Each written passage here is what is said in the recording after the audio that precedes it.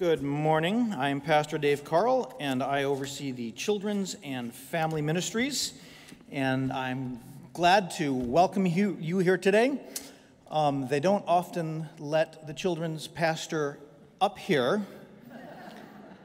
There's rumors that I might not be mature enough to handle all of this, but I'm going to hit every point and not miss a thing. So.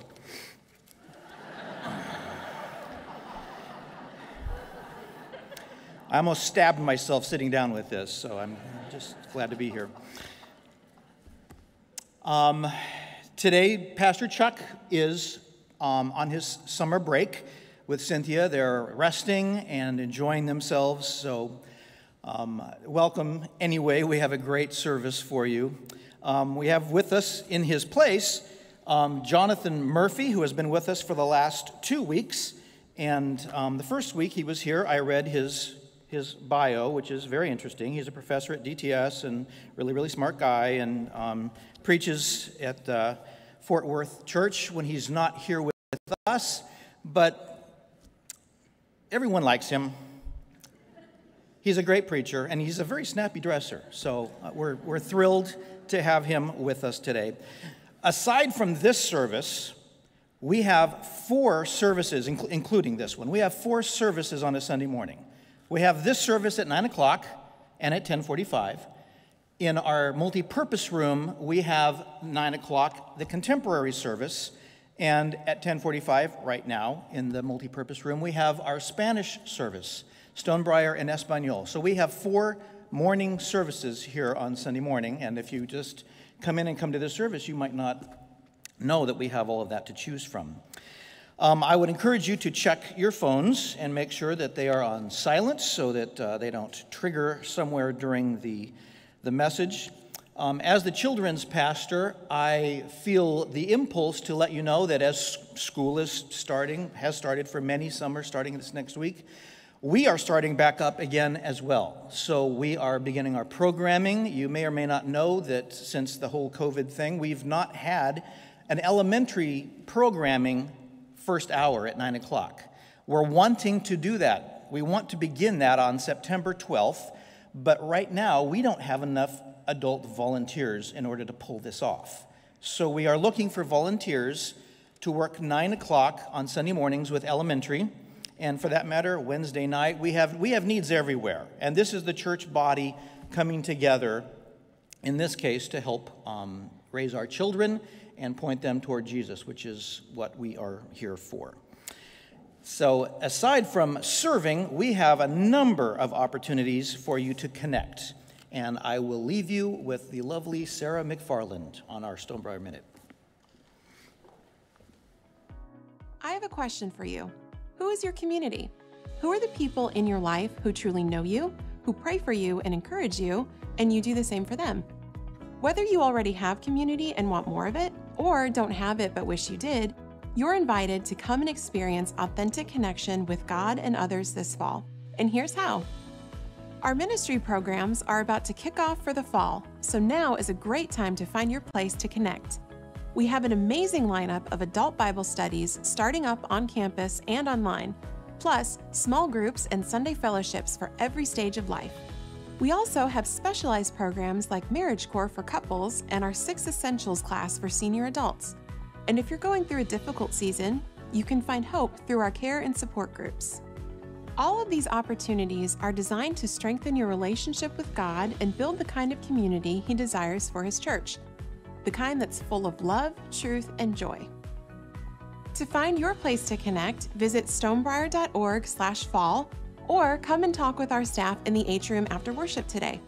We're here to help you take your next step toward deeper connection with God and His people.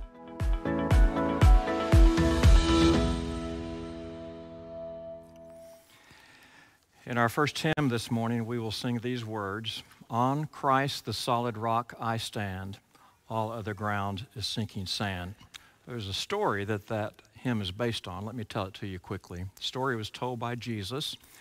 It's recorded in Matthew 7. The Lord says this: "There were 2 men. They each built a house. One man built his house on solid rock. The other man built his house on sand.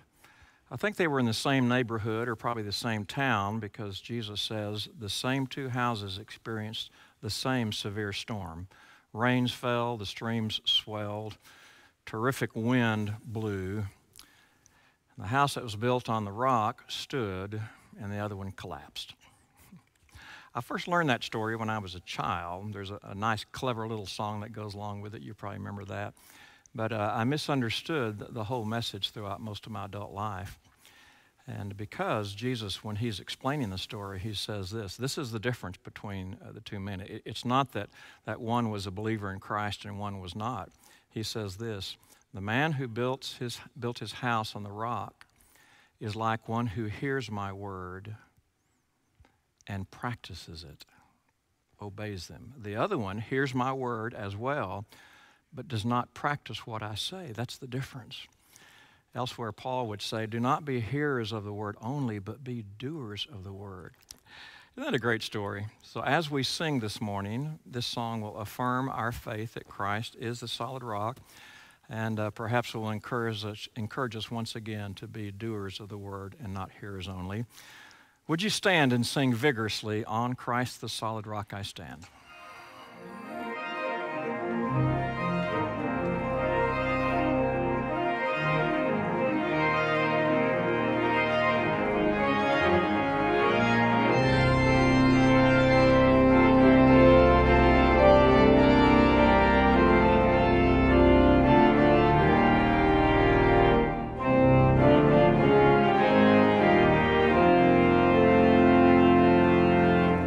I always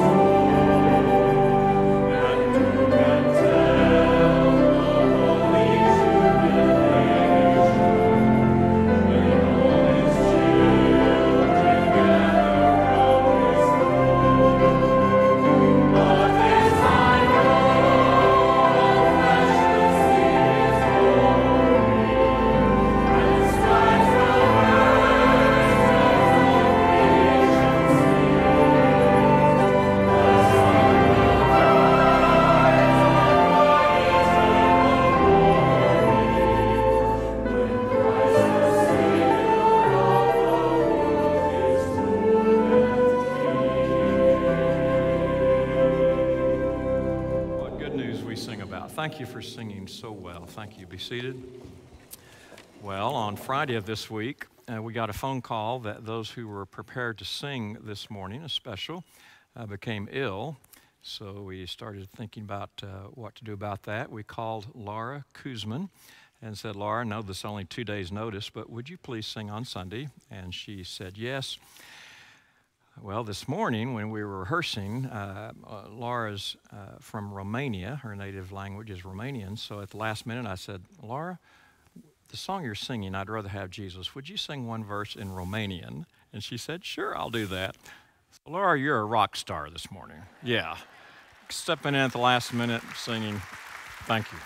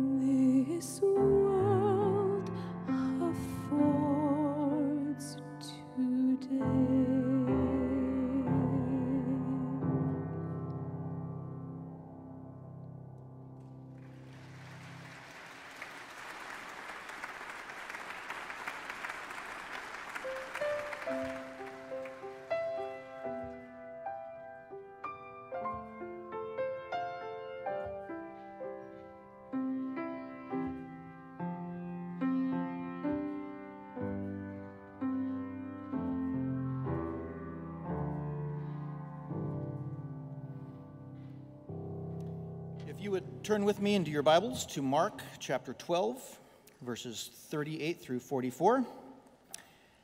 And as is our tradition, if you would stand with me in honor of God's word as we read.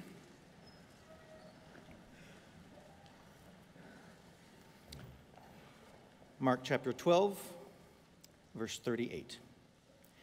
Jesus also taught, "Beware of these teachers of religious law, for they like to parade around in flowing robes and receive respectful greetings as they walk in the marketplaces, and how they love the seats of honor in the synagogues and the head at table banquets.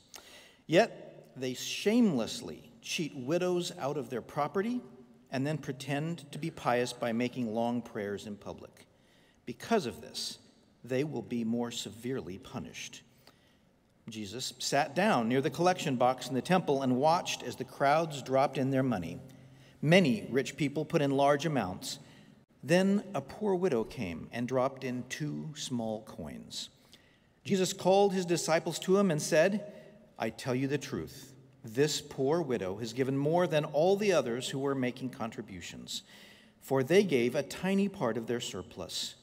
But she, poor as she is, has given everything she had to live on."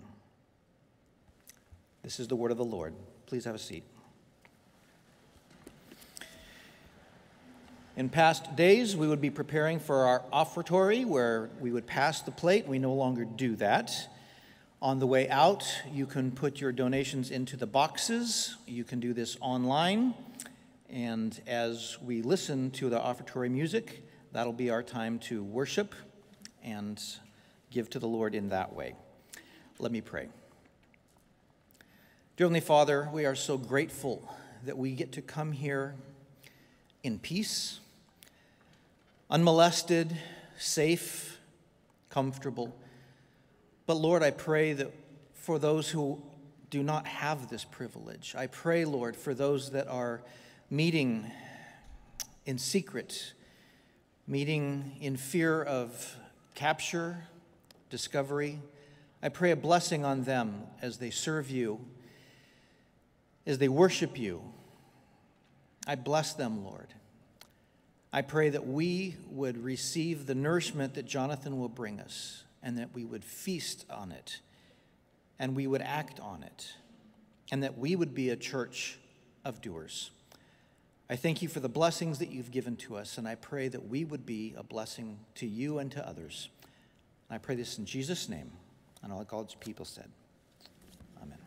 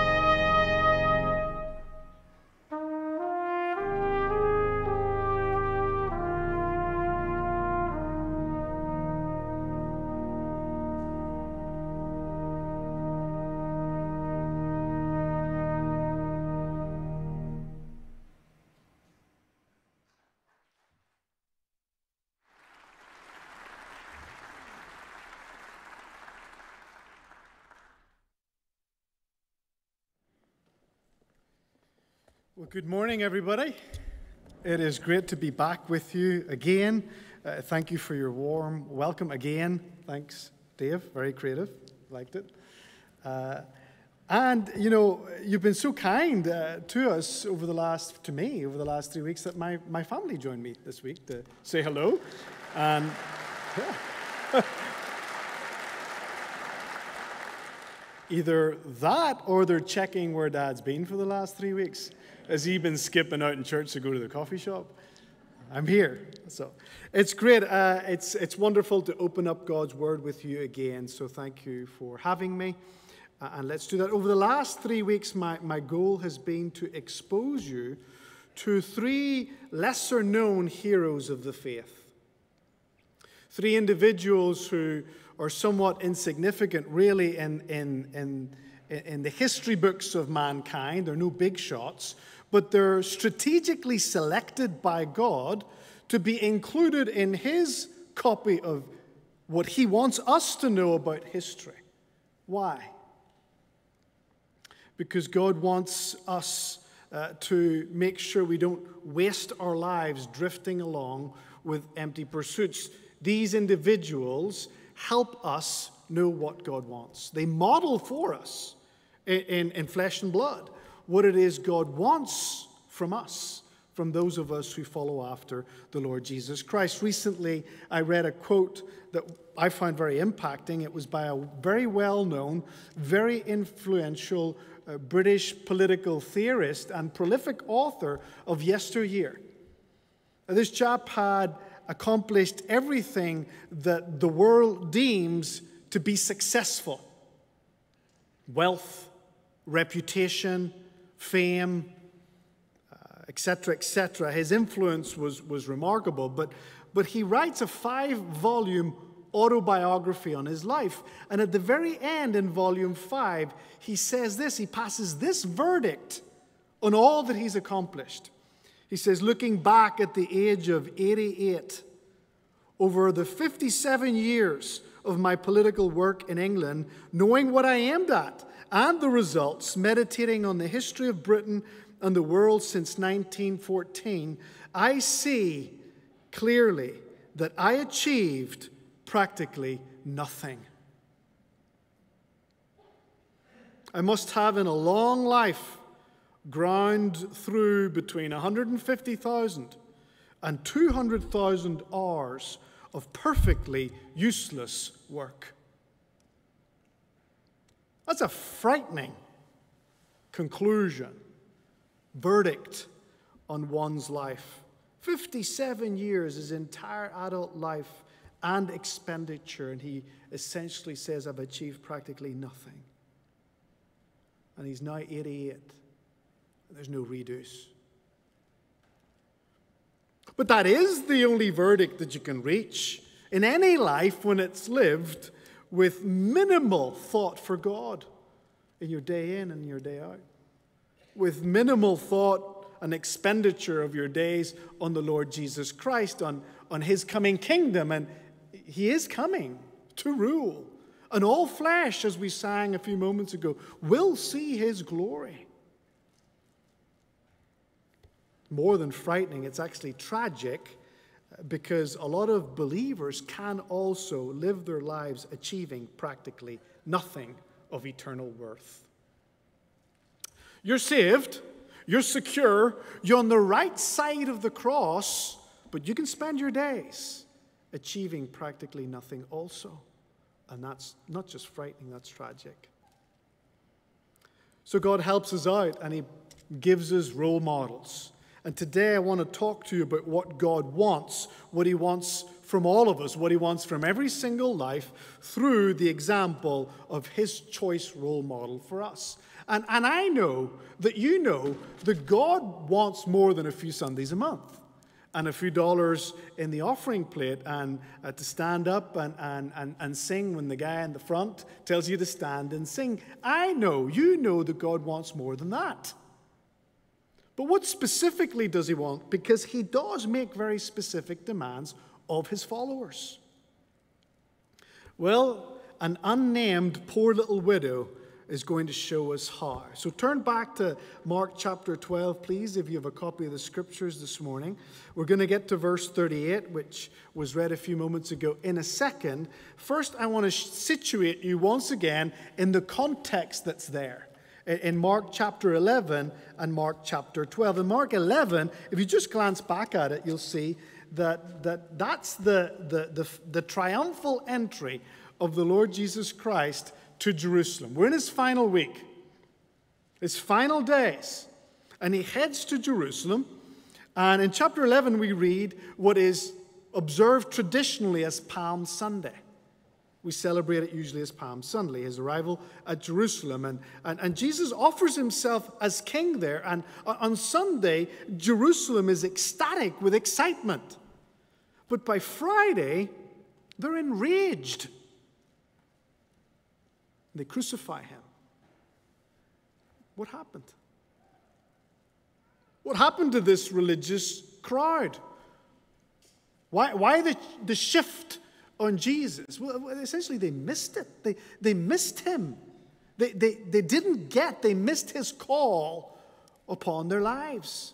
They missed God when God personally showed up in their city and walked their streets and preached in their temple.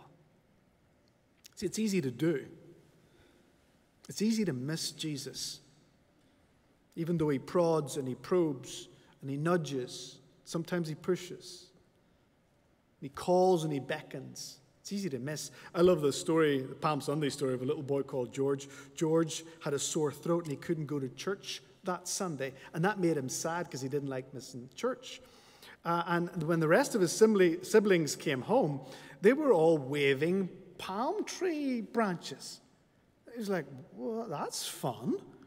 What's happened and what were you doing? And one of his brothers said, well, people held these palm branches over Jesus' head when he walked by on Palm Sunday. Well, George was, what? People held these palm branches over Jesus' head while he passed by on Palm Sunday.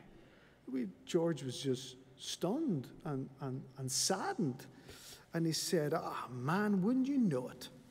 The one Sunday I miss church, and Jesus shows up. I love that. Little George was sad because he missed church, and so he missed Jesus. And that's funny when it's a little joke, but it's tragic when many show up to church. They don't miss church, but they do miss Jesus' call on their life week after week after week, as the words of Scripture are opened up to them. And that's what's happening in chapter 11 with that crowd. They're religious people, but they miss Jesus. They miss God. They don't see why, because he steps on their toes. He nudges, he pushes, he calls. He calls them out on what they don't want called out on. And so when we move into chapter 12 of Mark, we are in a series of conversations, they're quite confrontational, that Jesus engages in with some of the people back then.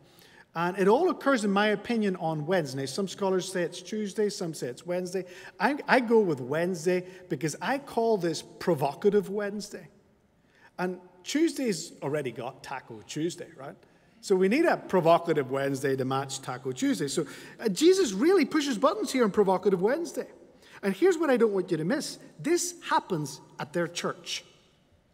This happens in their temple, their church, among the churched crowd like us, which makes it very, very appropriate and very, very relevant to you and perhaps a little dangerous to the preacher.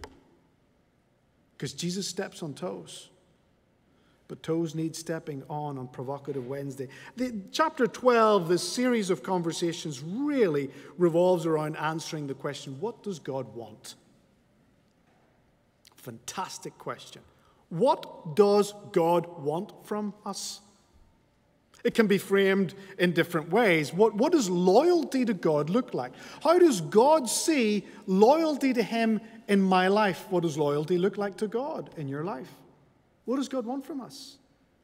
And if you glance at chapter 12, you'll see at the very beginning that it begins with a parable, the parable of the tenants. What does God want? Well, that parable tells us that he wants the religious leaders of the nation to stop rejecting his authority. To stop rejecting me. In fact, to stop rejecting the authority of God's Son, whom we know as the Lord Jesus Christ. Wouldn't it be wonderful to live in a nation where the leadership does not reject God's Son? Then it moves into a conversation that he has with a few there, and it's really a trap. And he deals with the issue of taxation and politics. That's very relevant. What does God want? Well, Jesus tells them that go ahead and give to Caesar what is Caesar's, right? I mean, Caesar's face is on that coin. It's proof of ownership. Just give to Caesar what is Caesar's. But here's the thing. God's image is minted on your life.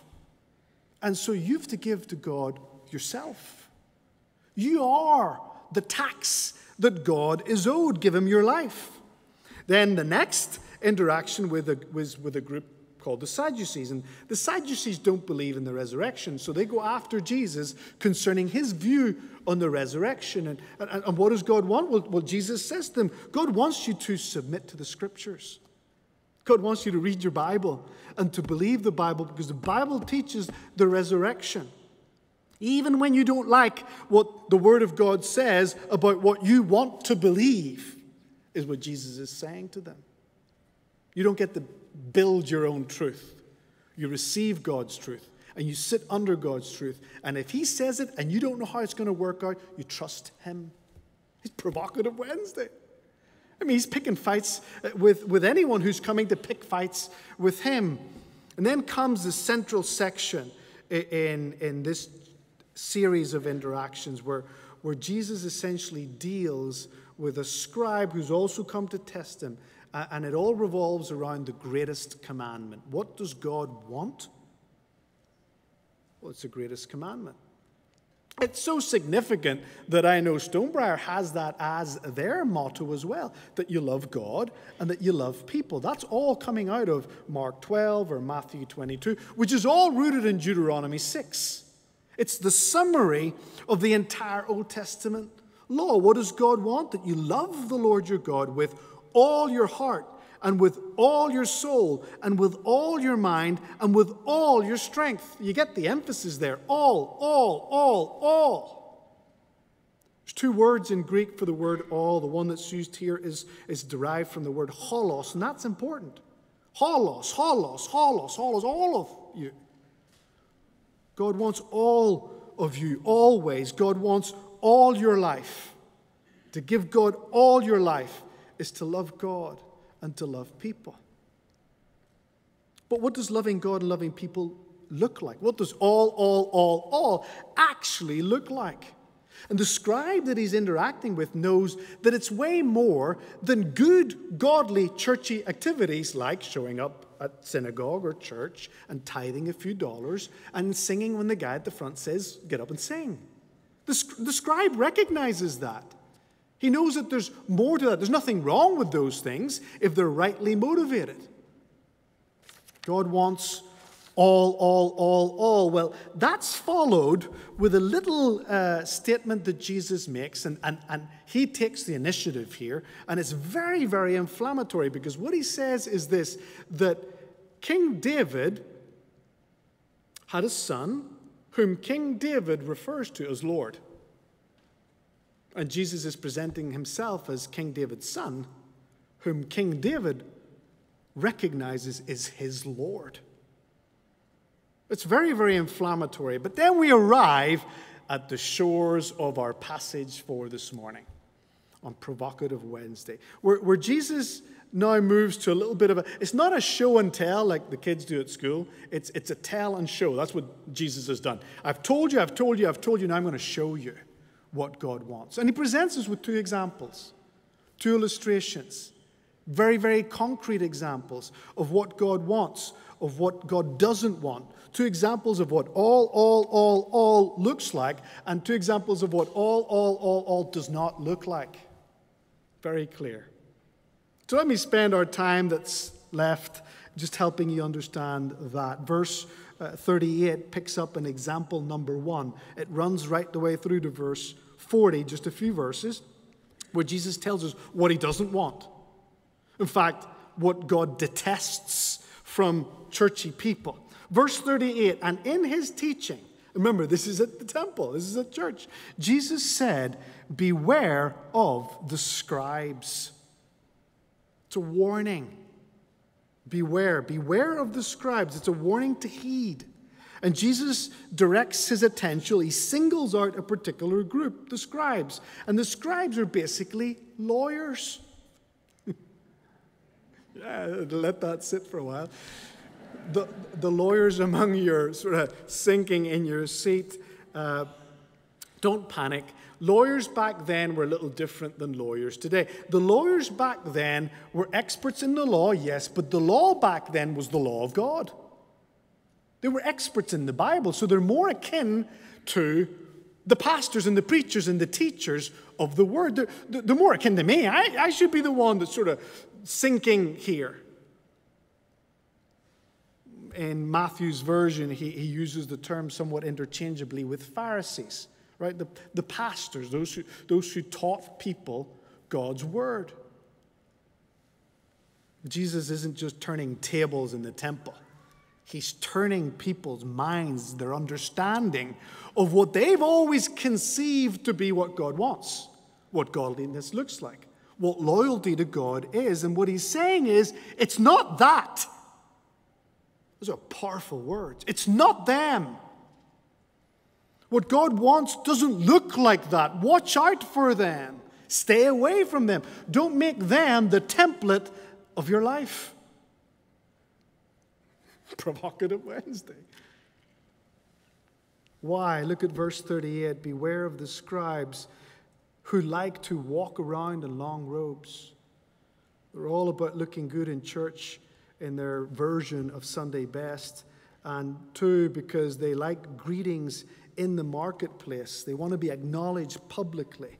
Verse 39, and because they want to have the best seats in the synagogues, the best seats in church, and the best places of honor at feasts. They want red carpet, VIP treatment at public events. That's what they want. But look at verse 40. But they devour widows' houses, and for a pretense they make long prayers.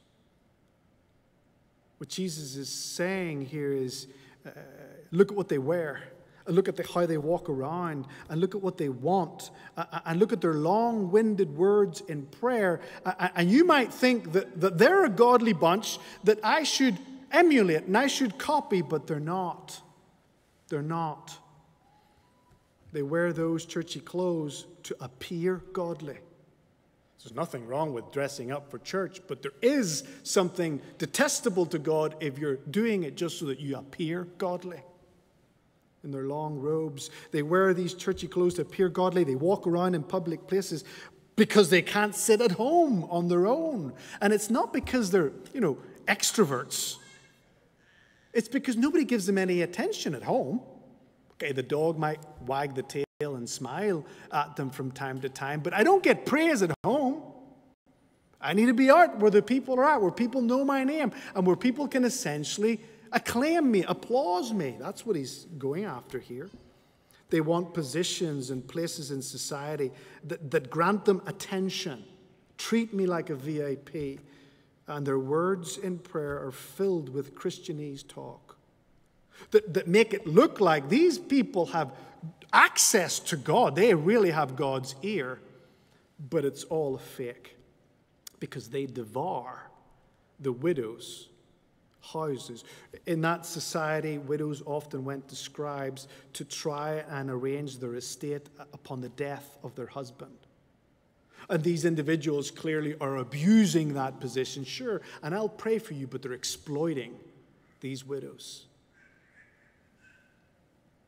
Jesus is essentially saying, don't live to appear to be godly like those smooth-talking frauds. It's all a sham. It sure looks good, but do you get that this really bothers Jesus? It really does bother Jesus. If you haven't picked that up yet from me in the last few moments, read Matthew 23. That's Matthew's version of this event. He devotes a whole chapter to it, and he does not hold back. Jesus does not hold back. Now, don't read it. Don't tuck your kids in at night with that Bible story. That's going to give them nightmares. Jesus calls them a brood of vipers and a bunch of hypocrites.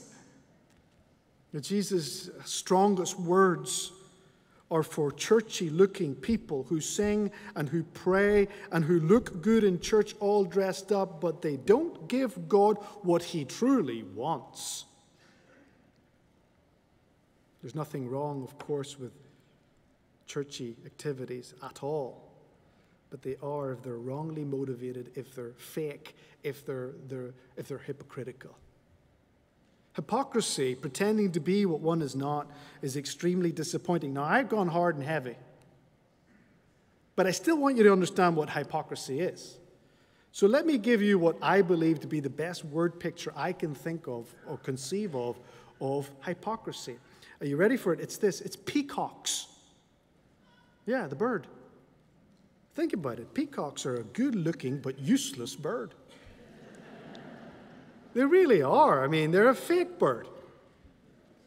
I mean, think about it. You don't see peacocks running around our streets. No. They only strut around fancy hotels.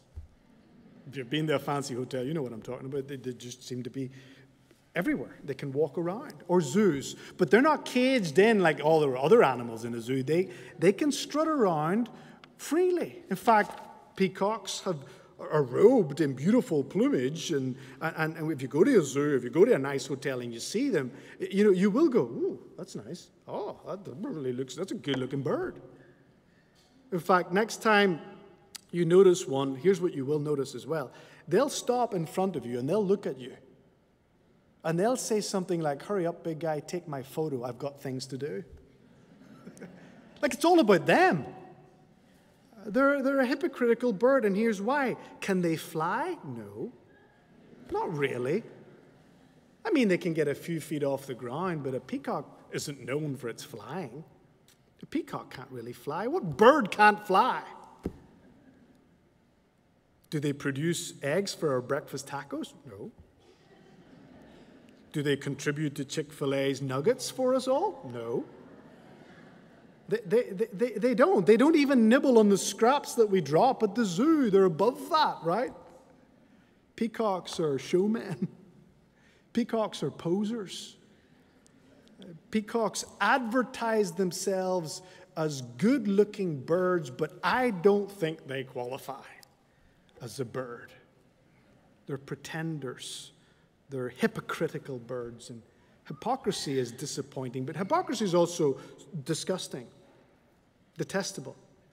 I love the story of the pastor who was visiting one of the elderly ladies in his church, and he went in to see her, and he was a little hungry, and he was sitting talking to her. He noticed on the coffee table there was a bowl of peanuts, and he said to her, I'm a little hungry. Do you mind if I nibble on some of these peanuts? And she said, knock yourself out. Enjoy. And he did, and they talked for an hour, and when he was about to leave, he realized he'd pretty much eaten the whole bowl of peanuts. And so he said to her, listen, I'm really, really sorry. I've eaten the whole bowl of peanuts on you. And she said, oh, Pastor, it's all right. Don't worry about it. Ever since I lost my teeth, all I can do is suck the chocolate coating off the chocolate peanuts. And so I just put them back in there. Yuck. Double yuck. Right? Sucked peanuts that promote themselves as appetizing to hungry pastor. Peacocks that parade themselves as birds. Churchy-looking people who are far from what God wants on the inside. They really look good on the outside, detestable to Jesus. It's not me speaking here. That's Jesus speaking here. Those scribes, they knew the Word of God. They knew the greatest commandment. That God wants you to love Him and that God wants you to love Him through your love for other people. But did they have genuine love for God? No. They're competing with God for the people's attention and admiration. They want to be treated like gods, not love God.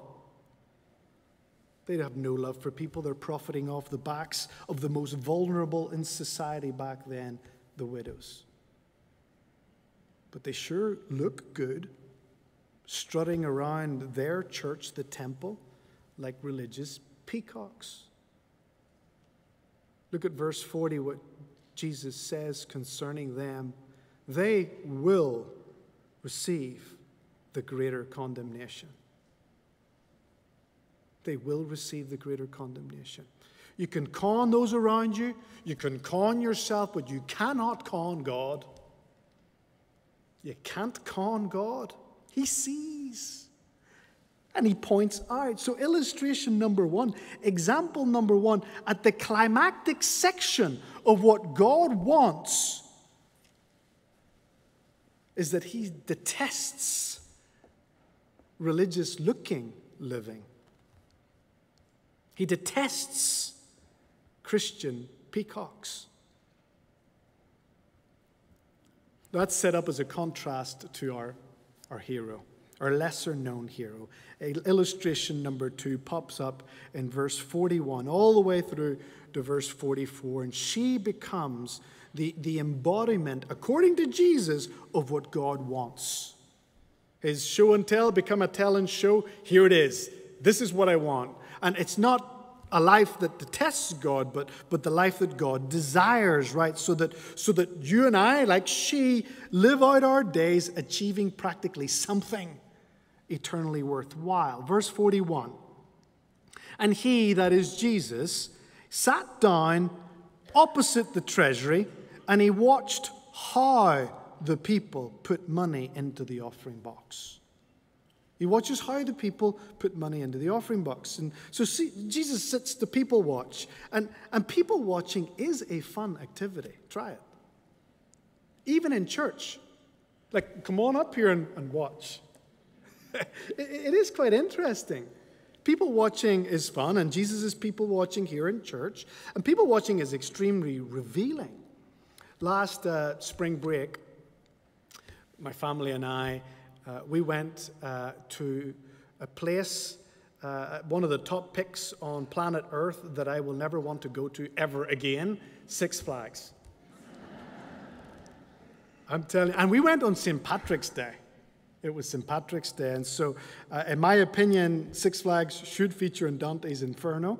It was tough. But anyway, a redeeming feature of being there when you're queuing up for hours is that you get to people watch. And people are wonderful, and people are weird. And people are wonderfully weird. And you know what? One of the things that stood out among many things is that when people can't project their dumb ideas on you on social media because they're climbing onto a roller coaster, they will project it on their t-shirts. So you've got all these t-shirts that people are wearing that are trying to say something about themselves, and some of them are very funny, and some of them are very, very rude. And it's shocking that someone would so boldly and so flagrantly display that in their shirt.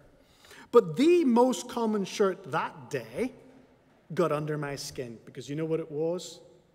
Luck of the Irish. St. Patrick's Day. I wanted to go to each one of them and say, really?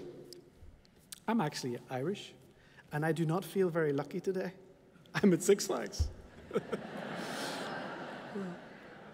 It's crazy. But anyway, you learn a lot about people, just people watching. And Jesus sees, and Jesus people watches. And get this, Jesus is people watching at church. That's going to make you sit up. And he's people watching during offering time. That's going to make some people sweat. Jesus is watching them, and he notices what is very revealing, and it's related to giving, right? Giving is very revealing. It's revealing of your heart's loyalties. It's revealing of what your heart wants. You see, your wallet follows your heart every time. Your wallet follows your heart. And so the background here is that in that temple treasury, there were 13 receptacles, 13 offering boxes, as it were. And they were shaped like a funnel. They were shaped like a trumpet. But you throw in your coins, and that would all funnel down into a box. And we believe that those 13 offering boxes were primarily for free will gifts. Because the mandated gift, the temple tax, had to be recorded, had to be noted. And so you wanted them to note that you'd paid it. But these offerings seem to be free will offerings. And some of them were designated and some of them were undesignated. And so Jesus is watching this. And he's watching all these people show up and give. And it's quite a spectacle because back then they don't have paper currency. It's all coins. And so you can make quite a racket throwing your coins into the offering plate. And so he's watching this and he's observing. And look at what he sees. Verse 41, the tail end of it there, he says, many rich people put in large amounts. But, so he's intentionally coming off with a contrast. But a poor widow came and she put in 2 small copper coins, which make a penny. So he sees 2 things. Lots of rich people, they're putting in lots of money, and that's a good thing if it's rightly motivated. And if you're rich, you should put in lots of money to God's kingdom work. That's a good thing. And we learned that from Zacchaeus a few weeks back, that genuine gratitude to God manifests itself in generosity toward your community, toward what God is doing in the world. You partner with Jesus on his mission to seek and save the lost. And so there's nothing wrong with rich people giving lots. It's expected. But he notices a second thing. A poor widow comes and gives 2. And so the contrast shifts more so toward, here's people of significant status, and here's someone of no status in society. She's going to blend into the crowds. Nobody's going to notice her. She's not going to get VIP treatment. She's the type of lady that the guys who do get VIP treatment exploit.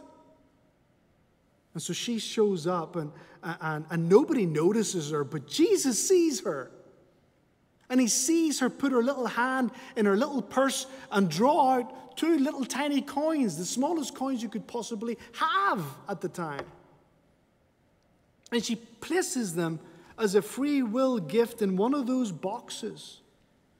We know how much those 2 small copper coins are worth.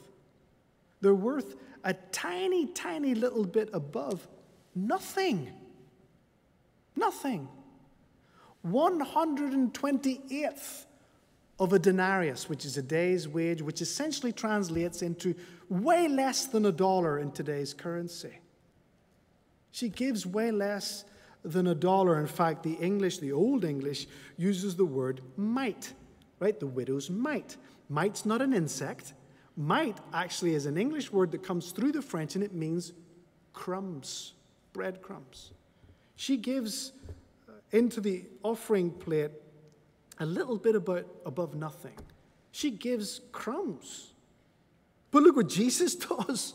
He called his disciples, verse 43. He called his disciples to him, and he said to them, truly I say to you, this poor widow has put in more than all those who were contributing to the offering box. For they all contributed out of their abundance. But she, out of her poverty, has put in all she had. All she had to live on. I don't know if Jesus grabbed the little lady, hugged her, kissed her, brought her over to the disciples and soon-to-be apostles of the church and said, you want to learn how to represent me? Here's your role model. I don't know, but I do know that he singles her out, this insignificant little lady, in the eyes of the world, and he says, that's what God wants. Her story is placed as the climax of the entire section. That's what God wants, according to Jesus. Why? Why is giving a little bit above nothing so significant to Jesus? That's not going to pay off the church debt. That's not going to pay the temple AC bill and the pastor's salaries and all those scribes. How is crumbs what God wants? Well, because for Jesus, this is not about the quantity of your monetary giving. This is not about the quantity of your monetary giving. God does not need your loan. The earth is the Lord's, the psalmist tells us, and everything in it, even what's in your bank account and in your wallet. For Jesus, this is not about the quantity of monetary giving. For Jesus, this is all about the quality of her living. The quality of her living. You see, that reveals your heart for God, your heart for people. Jesus is watching, remember, how, not what people give. They give what they will never miss, but she gives what she is definitely going to miss tomorrow. They give out of their surplus, we're told. It might be 2%, it might be 10%, it might be 20%, it might even be 50%, but they're giving out of their surplus. They can leave church that day, head home, stop somewhere and get lunch out, go home, grab a bath if they want. Once the Cowboys come back on TV, they can put their feet up and watch the Cowboys lose again. This isn't affecting their life, but you see, she gives not from surplus. She gives in sacrifice. She gives in sacrifice, that little bit above nothing. Those crumbs that she gives to God are actually 100% of her. If you look at the last phrase in chapter 12, which is in her story, is extremely significant.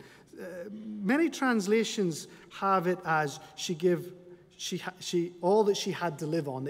They keep in the monetary realm, but the actual literal translation shifts in that phrase to all her life.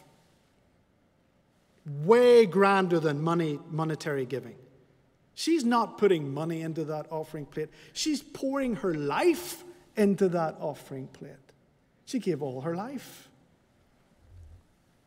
The totality of it. Jesus is watching actions here, but of course Jesus is weighing hearts. And she's the real deal. She's not a fake follower. In fact, the shift, there's a couple of things I want you to see, and I know I've been going on a while, and this gets a little heavy, but I need you to track with me. There's a shift in word that occurs here. Remember, 4 times when I read it, I tried to emphasize it. 4 times the word all is repeated. All. Some translations don't like it. It seems too very repetitive, so they'll go all, everything, all. But the word's the same. It's all. It's all. She gave all. That's significant. Why a 4-fold repetition in a few verses by Jesus of all? And then, again, you won't pick this up in the English. In the 4 alls that are found in her little section, the first 3 use the word pass for all, which is a legitimate word for all. All pass. But the 4th one shifts. Why does it shift? In the phrase that captures the entire section, all her life. It shifts to signal a literary connection with what Jesus has already said. The shift is to the word holos. Pass, holos. She gave all, but when he shifts to holos all, we're reminded of what Jesus said a few verses back in the greatest commandment, that you're to give God all holos, your heart, all holos, your soul, all holos, your mind, all holos, your strength. She is being connected with the very verse that indicates what it is that God wants, what it means to love God and to love people, to give all your life to God. This poor anonymous little widow lived that out, and she becomes Jesus' example of what it means to fulfill the greatest commandment of loving God and loving people. Now, there's a better example to come, but she's the best example so far. The better example to come is who? The Lord Jesus Christ himself, who gives his all in love to God and in love to people. Jesus is essentially saying she gets it. She gets it. She loved God with her all. She loved the people of her community with her all. In fact, remember, this is a free will gift. She doesn't have to give that day. And she has 2 small coins.